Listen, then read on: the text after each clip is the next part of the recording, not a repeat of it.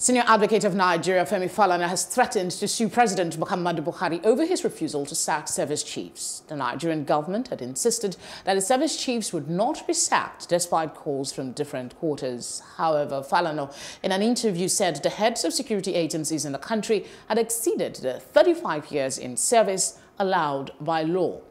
He said under public service rule, under the harmonized rules for military officers in Nigeria and under Section 6 of the Armed Forces Act, which empowers the president to make rules and regulations for the military, there is no provision for extension of tenure for service chiefs beyond the period stipulated by law. Joining us now in the studio is legal practitioner Liborous Oshoma. Thank you very much. My pleasure.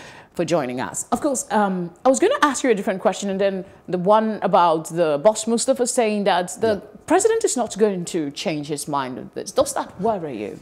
Yes. Boss Mustafa's statement can only draw two inferences. The one, if you sack the service chiefs, they are going to sabotage the effort. That's why he says that they need everybody on board now, and you begin to ask yourself if the service chiefs are the only people, needed to fight, to actually win the war against insurgency, militancy, Boko Haram, and all of that. And so the next question would be that, yes, if you need everybody on board, is there any provision under our law that once the service chiefs time in the military had lapsed, that he should still remain there since you need him on board?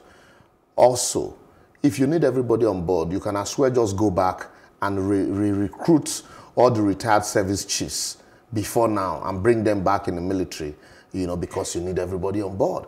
There are procedures, even if you need everybody on board.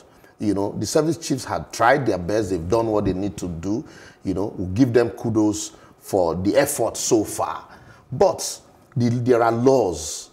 The law of the land stipulates that once you clock 25 years, you bow out honorably. And so it is time to pull them out and then allow fresh ideas.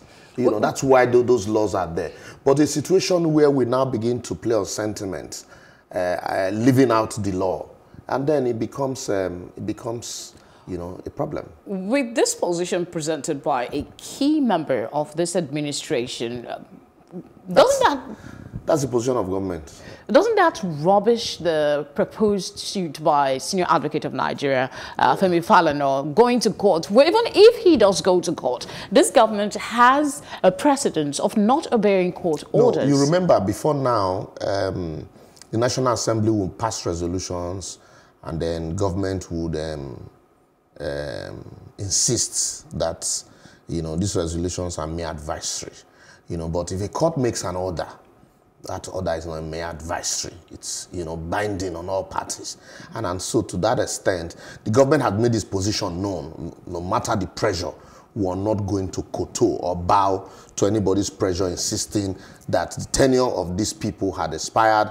Their time in the military, they are due for retirement, and so they should so retire. And so to that effect, since Femi Falana cannot, compel the government, there's an institution of government that can compel the president to change his decision, and that institution of government is the judiciary. And that's why the learned senior advocate is saying, I'm going to approach the court to grant an order insisting that once a tenure or once somebody is due for retirement, that you cannot by fiat, except there's an amendment to the law, that you cannot by fiat extend the time for retirement for that person, no matter how good, no matter the contribution he has made. You can retain that person, as a consultant, like Dr.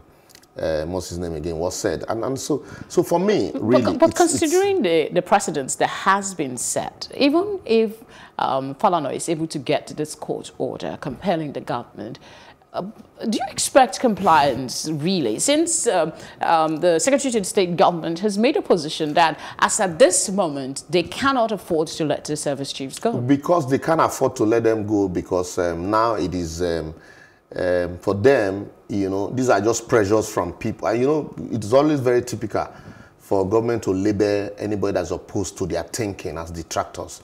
But if it's a court of the land, you can no longer call the court a detractor. They might appeal. And like I always say, we house the matter and drag on until the expiration of their term, another 4 years, you know. But I think, you know, we're in a country governed by law, and the best thing for the learned senior advocate at this point is to approach the court, which is what he has done. Let there be a definite pronouncement. Because also, it seems that some people would say there's a lacuna, even though I don't see a lacuna there. That since there is no definite pronouncement, and some, including the learned senior advocate, at some point had maintained that when he was romancing the government, that the president can, you know, in his best interest, do some of these things that he's doing. And so they took all of those advice, you know, on the first level, and that's why you see them, you know, taking actions that are contrary to provisions of the law. And that's why they can tell you. I once confronted a very senior member of the party who admitted that the president violated provisions of an existing law, but that he concluded that the president knows best. Okay. And so when you have that kind of mindset, they will tell you that the president can violate the provisions of the law, provided it's in the best interest of the country. Yeah, national security, that's usually some of the excuses given. But before I let you go, I'm told we have less than 2 minutes for this session of the news. What more can the Nigerian Senate do in this matter? Yeah, the Senate has, I know the House of Rep has passed a vote of no confidence on the service chiefs. The Senate also, I don't know if they've done likewise. And like we say, the government will say their resolutions are mere advisory. And I think the best way for us is what the learned senior advocate had done. Let all parties be in court, and let the court be timely or timeous in taking a decision on the matter, and so that we don't begin to let them treat it as you know, a pre-election matters, and give it the speed that it requires. Thank you very much for your time on the news. Always my pleasure.